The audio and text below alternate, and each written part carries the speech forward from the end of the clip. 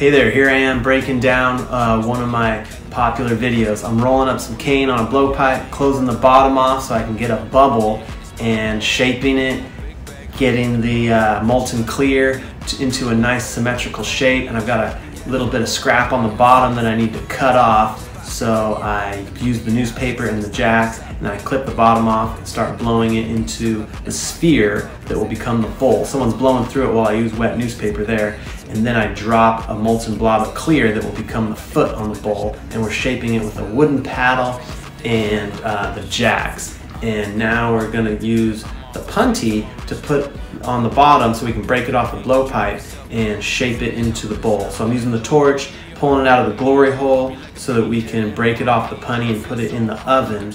And here we are using the torch, and there it is in the sun, all finished, nice and cold.